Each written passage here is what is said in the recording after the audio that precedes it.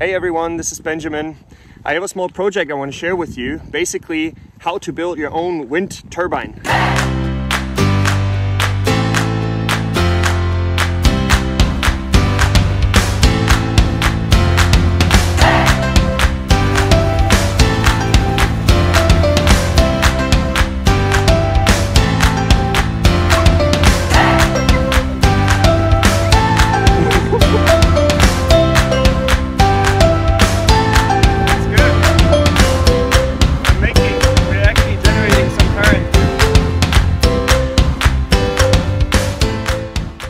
Now, following the high energy prices due to the attack of Russia on Ukraine, it really got me thinking and researching, and there's not too much. So I just wanted to give you a way to build your own, maybe bigger, and yeah, just to show the process. Now, while I was editing this video, I realized it's really long. So I'm going to split it up into two parts. The first part is more theoretical, the foundations, and then the second part is the fun part, more visuals there. So hope that helps. Yeah, have fun watching. Now, what parts do we need? First, of course, the rotor itself, which is connected to the generator, an electric motor running in reverse. This one is connected in turn again to an electronic speed control to control the motor speed, or to brake the motor appropriately. The energy is fed into a battery, and the whole ESC is controlled automatically, hopefully someday, but right now manually by some knob. Okay, I think it would be helpful for you to understand what kind of components I'm using here. The ESC is of the type KISS 32 amps. That's a speed controller which can do regenerative braking. So it can feed in the current, as I said, or the power back into the battery. The battery will be a LiPo, lithium polymer, 4S, but it can be anything from 3 to 6S. And this controller is a Teensy 4.1. It has some slot for an SD card here. That's where we are going to log on. This is just a normal servo tester. And we are controlling the braking. Yeah, this is the active braking or regenerative braking of the ESC with a protocol called D-Shot. This is kind of advanced digital format to control this ESC, and we can both control it, and we can receive telemetry here. Which is very helpful, so we can log all the current and so on. Actually, the current we can't log because this ESC can only deal with positive currents anyways. So maybe let's talk about the windmill itself. We want to have around 600 RPM and maximum power or power rating of around 50 watts. This is enough to power maybe 2 laptops, kind of smaller laptops, or charge 10 phones at the same time. It should be plenty of power for this demonstration purpose. The diameter we can play around with, but here we go with 1.2 meters, as you'll see. Alright, let's go into the design and calculation of the rotor itself. Before designing a rotor blade of the wind turbine, let's have a look at a standard RC propeller first. Now this is a propeller I sewed in half, and it's very interesting to look at the different sections of a propeller to actually really understand what is happening there. So let's have a look. This is basically the propeller cut up into different sections, and I've left some out in the middle just to make it easier to see. This is the tip of the propeller going all the way to the root, and you see how both the blade angle is flattening out because the propeller has higher radial velocity, but also the profile itself is changing.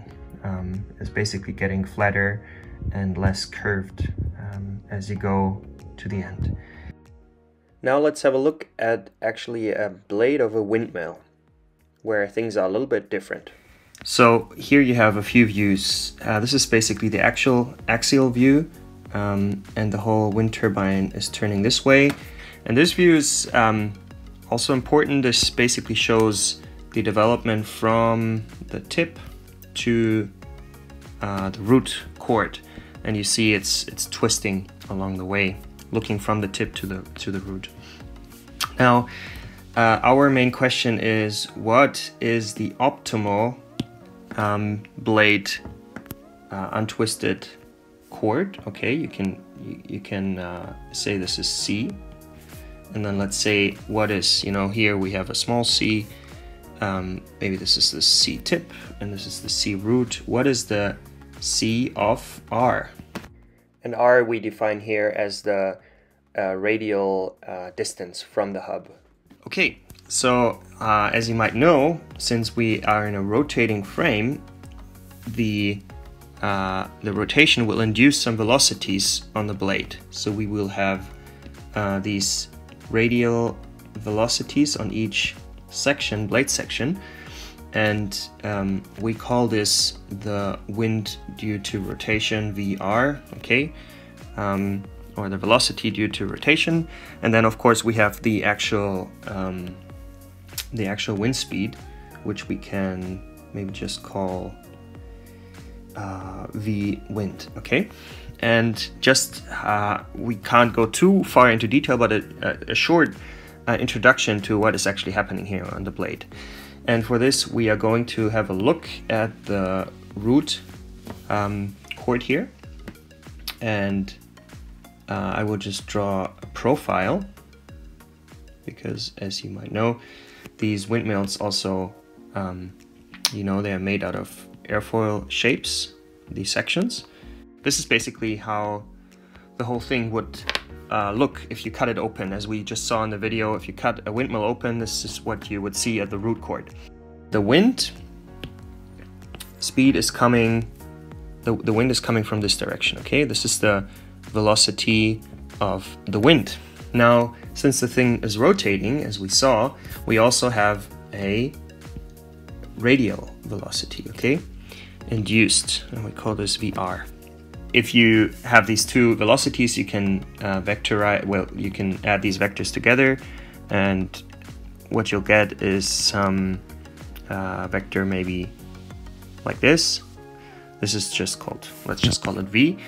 But these induce some lift and drag, okay?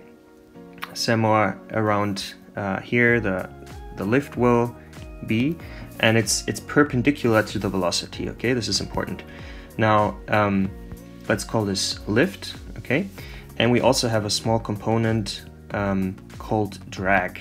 We do have some drag, but we are not really concerned with that at the moment.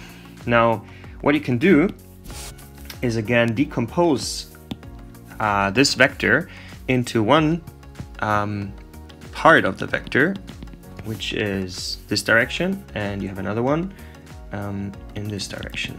Let me quickly draw them here.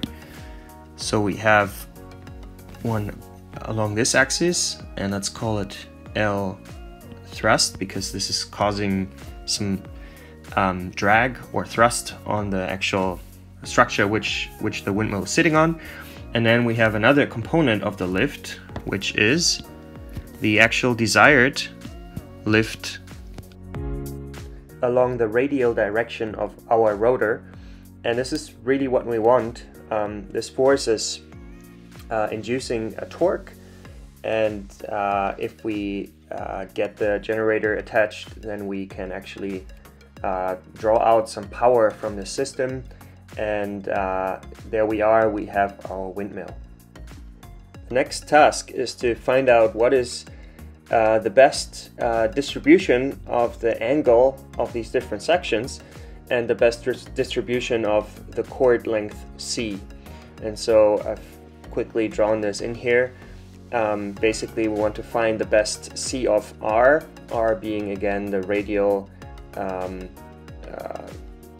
component or direction, for a certain operating point, let's say a certain wind speed we're expecting, and we want to maximize over the power. So this is really the optimization problem we want to solve.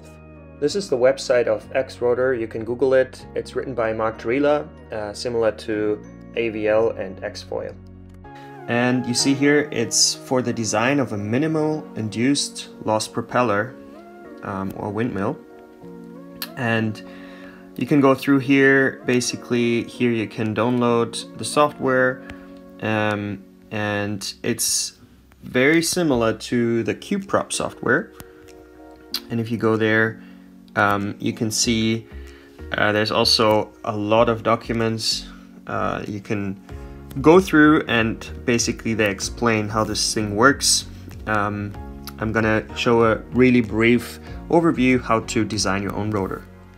Once you open the program in a terminal, you see this, and this is basically giving you all the options you can select from. And we want to design a rotor, so we type in DESI. Only the first 4 characters matter, and it will take you through all the process. So to input your data, you just type input, and then the number of blades.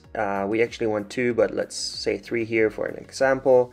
The tip radius, and all these things, you basically type them in, and then the program will do the optimal. You can select from a few different options, but it will find the minimal induced loss design point, and then output a geometry which is well, optimal for that these inputs you specified. All right, I want to quickly speak about the minimal induced loss design point. And to illustrate this point, let's actually try and understand what's going on a standard wing first. So let's give it a middle line here, and then we have, this is one side of the wing, and this is the other side of a standard wing. And as we know, the perfect shape of this wing is an elliptical shape.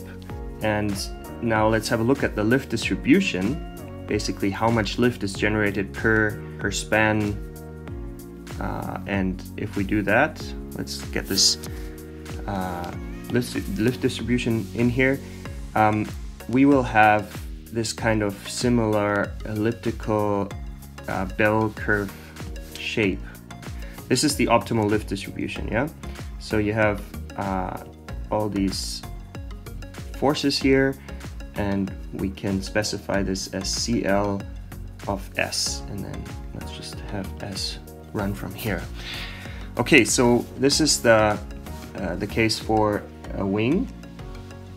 The main difference is becoming clear if we look at the wind speed. Of course, for a wing of an airplane flying straight, we have a similar airspeed for, or kind of similar for all the different span-wise sections.